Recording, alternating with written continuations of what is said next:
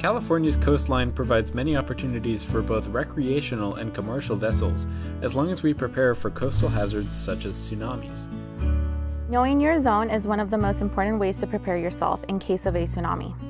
Find out where your tsunami safe and tsunami danger zones are by visiting tsunamizone.org/know-your-zone and clicking on your region.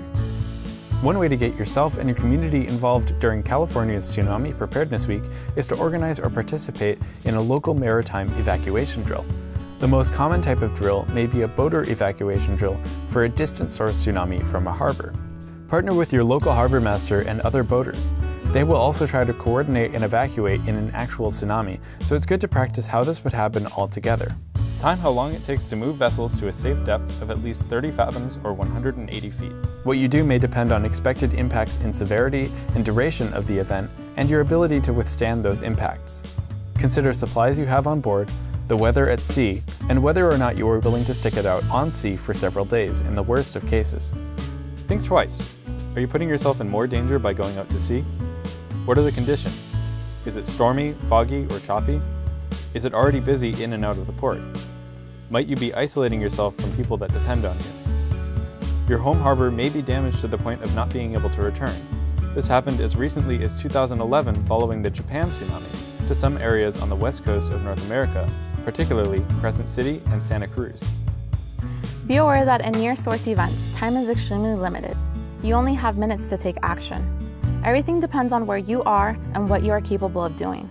If you are docked, it may be best to evacuate by foot to higher ground, at least 100 feet above sea level, or 2 miles inland.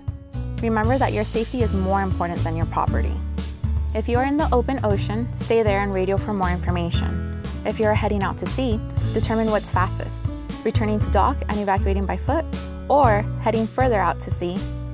You may have only several minutes to get to safety.